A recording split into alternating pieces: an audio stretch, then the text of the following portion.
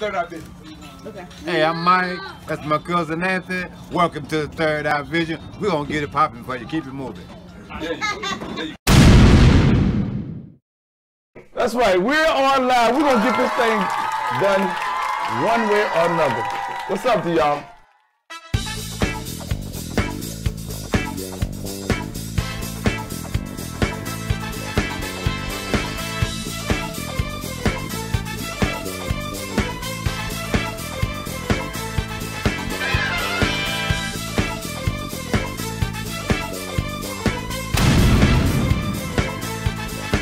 Welcome to Third Eye Visions, where we motivate the blind, stimulate your mind, and welcome all kind. Topic of the day, still looking on the bright side while blind. Y'all, sometimes I run into blind people and people who have other impairments, and they have a bit of negativity about themselves. But today, this is not the case, especially with my man Adam, who's been blind since birth and still has a positive outlook, and that's why I want to bring him on to show y'all that things are not always so negative. But before we get into his story, please subscribe, stay subscribed, hit the notification bell so that you can get updates on subjects that are newsworthy, that are very important. Comment, like, and after you've done all that, please share. So now that I've gotten that out of the way, Adam, welcome to Third Eye Visions. What's good? What's good, man?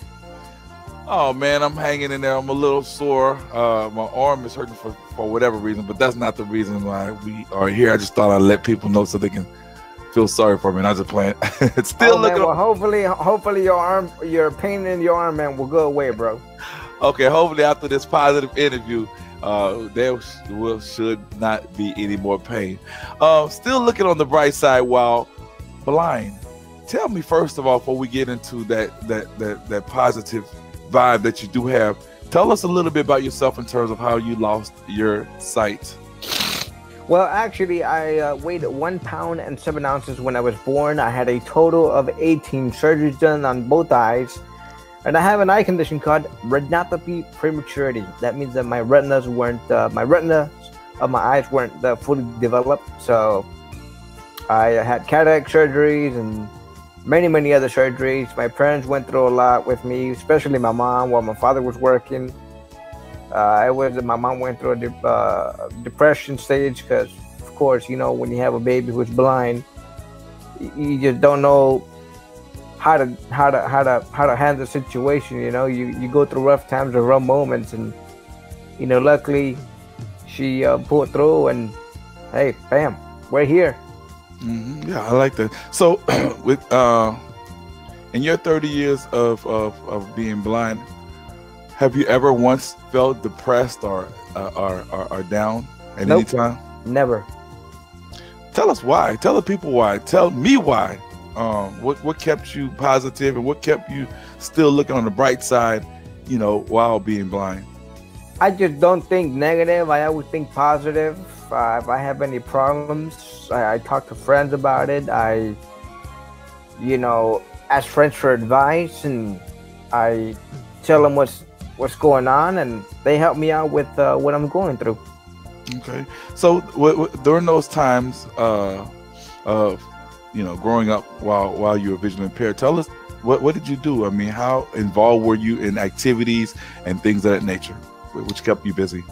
You know, what kept me busy was, you know, I like to play around with my cousins when I was a kid. When I was small, I would run around the back of the house and just have a blast, man.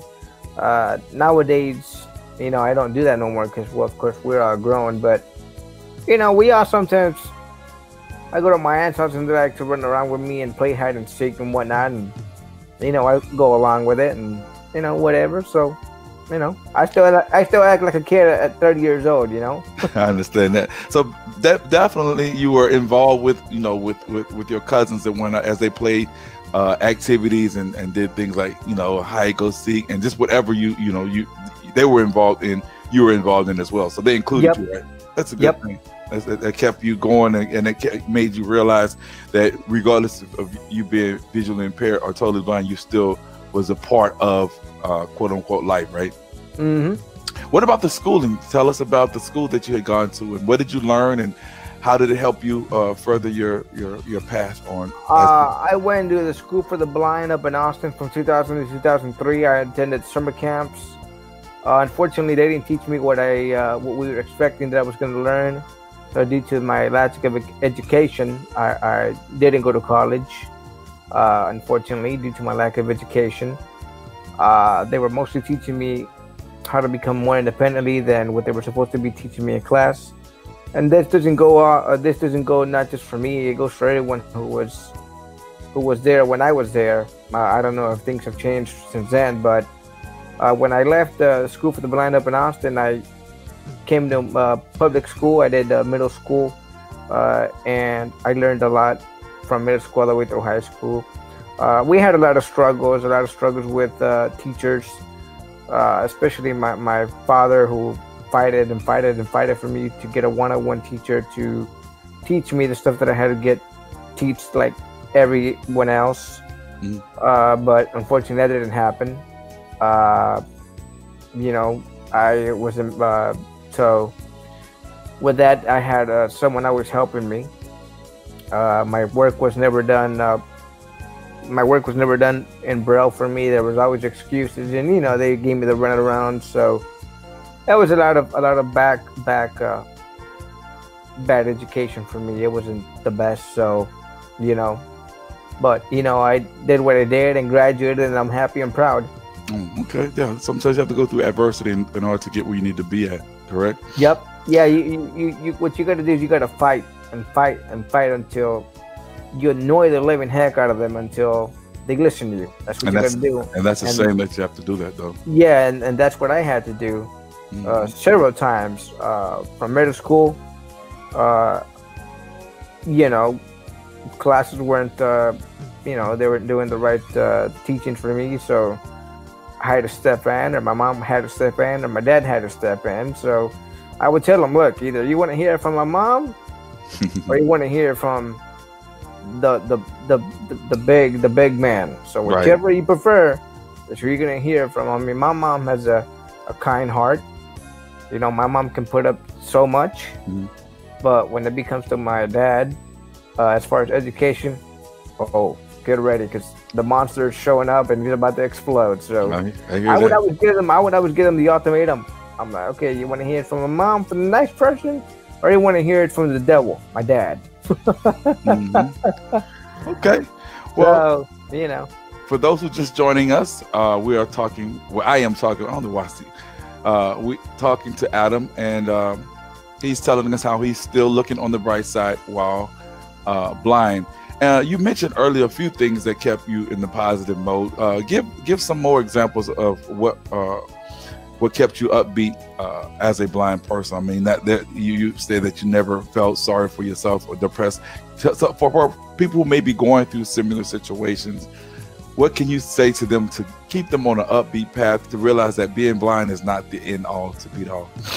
Just listen to music, hang out with adults, with your family members, talk to them, let them know what you're experiencing. I mean, like I mentioned, I never experienced any depression or whatnot. So, I was raised by adults. I was raised by all my family, my aunts and uncles. I was never raised by children. I would play with my cousins, but that's the only people who I was around with. So I was raised in a very, very, very, very well family members. Okay, so basically, just staying involved. The more you become involved with your family and just activities, won't allow you to sit and just twiddle your thumbs and think about you being right. Okay, that makes sense. So, are you considered to be an independent person working towards independent, or you need, you don't have any independent skills, or what would you consider yourself when it comes to mobility and I have a lot of independent skills, but due to the fact where I live down here in the Rio Grande Valley, we don't have transportation for the blind. Since all of our towns are all right next to each other, there's no city buses that I can use. So I have to rely on family to get me places. Yeah, we got taxis and Ubers, but they're going to charge us up the behind, which, you know. Definitely. So, well, you are considered an independent person in that you can cook, you can clean, you can do what, you know. yeah, I can clean, except I don't know how to use a stove, but I definitely know how to use a microwave and toaster oven, but not a stove. Okay. Well, you make it happen one way or another. You know. Oh, yeah. Okay. What are some of your goals, Adam? So my goals is, you know, staying positive, staying happy, becoming a radio personality. I love radio, love music. Mhm. Talk to people and just enjoy life, man.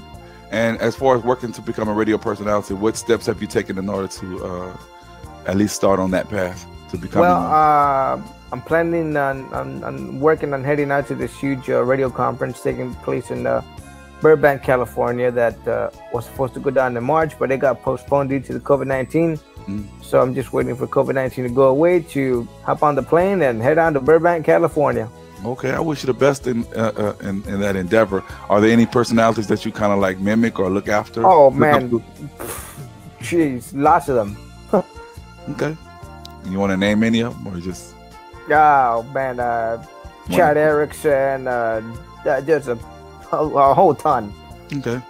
Well, I like the fact that you are not afraid and you're a go-getter and you haven't, again, let anything deter you from doing what you want to do. And that's what I'm talking about. I just want to bring you on here to show people that, you know, people accept their challenge situation and move forward. And that's what's important to me as well as others. What's next for you as far as, you know, after you've achieved the goal of becoming a personality? Anything else, or is that just one of your that's one of my biggest dreams. I always wanted to do ever since I was a kid. Okay. Now, is there any type of advice that you want to give anyone, again, who may be a bit timid, who may be feeling a bit down or depressed, the fact that they are not only just visually impaired, but have other impairments as well? Give them something positive that you've obtained. Just don't give up. Just think positive. Think happy. And you know, if anyone needs to chat, hey, I'm here. Feel free. Hit me up, comment, message me, whatever. Comment and message me are the best two ways to get a hold of me. Okay, well, tell them how they can get in touch with you. Well, they can get in touch with me by on Facebook.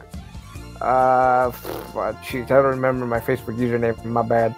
But if anybody has Skype, you can get a hold of me on Skype. My Skype username is DJ Adam, and my last name, which is ALEMAN. It's all together, by the way. There's no spaces, so it's DJ Adam, then my last name, which is ALEMAN. I do got a Facebook, but I don't remember my Facebook username, so I don't want to mess that up. I'll just put that in the description. So if anybody looking for somebody to talk to, if you're feeling a bit, you know, down, if you're feeling that, you know, the world is over because you are impaired, y'all definitely get in touch with Adam. He'll talk. He loves to talk. He plans to be a radio personality, and I wish him the best luck. And I know that he's going to do very well because, like his personality, loves to talk and engage with people. So with that being said, Adam, I really want to thank you for coming on Third Eye Visions, where again we motivate the blind, stimulate your mind, and welcome all kind, and that means all kinds. So with that being said, you want to close the show up with your signature radio voice. Thank you so much, man. Much appreciated. And this is the Third Eye Visions with your host Anthony Parker and Adam.